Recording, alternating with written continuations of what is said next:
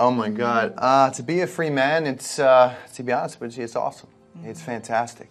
You know, I have my beautiful wife next to me. I'm healthy, I'm sober, back at work with my best friends on the #1 show on MTV, and just living the dream.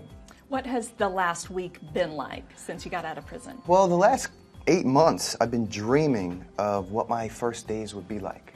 You know, and first and foremost, I wanted to spend some time with my beautiful wife. I wanted to have a naked pizza party. Did that happen? Yes. That was the first night, what we did. That happened.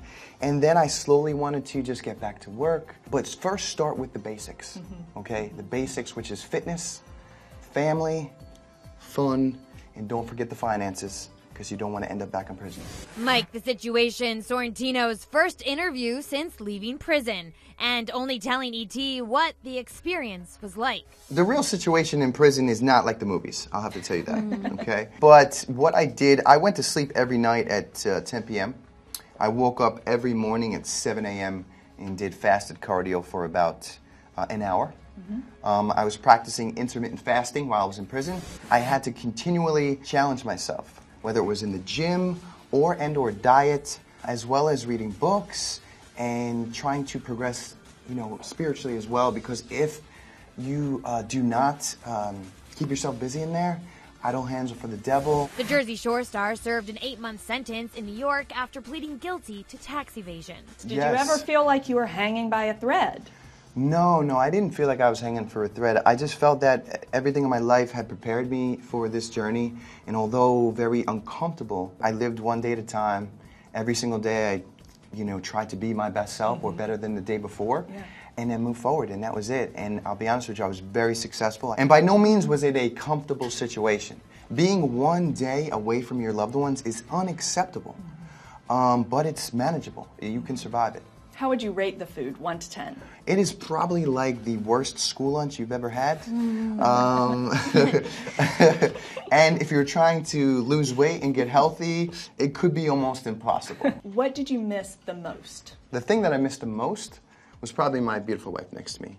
You sort of take your freedom, I would say, for granted sometimes. And once it is sort of taken away from you, you're taking advantage of, once you get out, not necessarily every minute, but every second, every meal. Every conversation I cherish with my beautiful wife, with my friends. I love my job, so I feel like I'm on such an awesome road, and we're very excited to see what the future has to offer. You mentioned you're grateful for every meal. I know you love food. You love to eat. What was your last meal before you went to prison? The last and your meal? first meal out? What was The last meal was probably, I probably was ordering some sort of fast food delivery, because I was, you know, ordering everything. You know, when you realize that your freedom is being taken away from you, you're like, you know what, I'm not going to get good food in prison, so I'm going to order McDonald's, I'm going to order Wendy's, I'm going Chick-fil-A. We're turning up and living our best life, and I did that. And I gained a couple pounds, but I had the time once I was in prison to concentrate on being my best self and, you know, losing the weight. Are you a changed man?